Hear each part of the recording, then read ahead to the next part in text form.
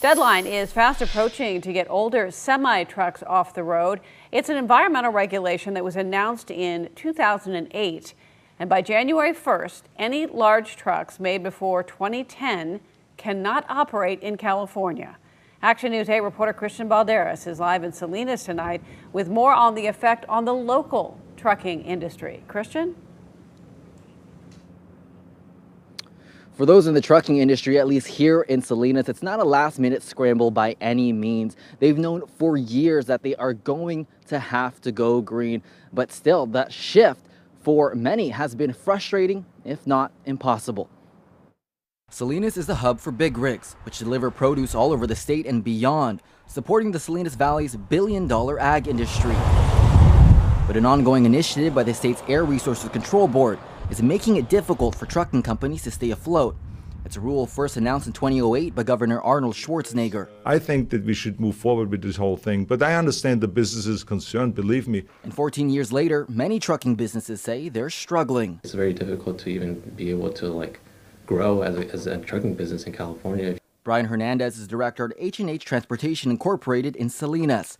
To get ahead of the mandate, H&H got rid of 6 of its 12 trucks to fall into compliance.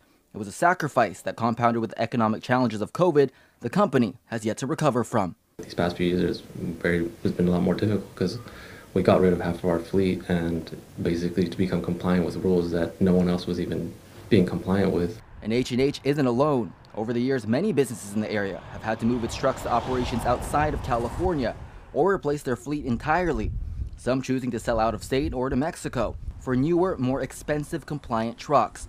And others were forced to shut down entirely. We were in business for 95 years.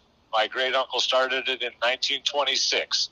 That's sad. I have a retail store in Paso Robles selling meats and sausages that are processed in Salinas, and it's a friend of mine. Now come January 1st, all big trucks and buses with engines made before 2010 need to be off the road. And for environmentalists and state regulators, it's a mandate that's necessary. When we passed the regulation in 2008, it was not only to help us meet the federal air quality standards, but also to reduce community exposure of toxic air contaminants in disadvantaged communities. So, the truck and bus regulation is 100% to protect public health. And state lawmakers and regulators are hoping to have all big buses and trucks be 100% electric within the next few years. And of course, if that happens, it's going to pose its own set of challenges for those in the industry. And many say it's already causing a lot of anxiety. Reporting live in Salinas, I'm Christian Balderas, KSBW, Action News 8.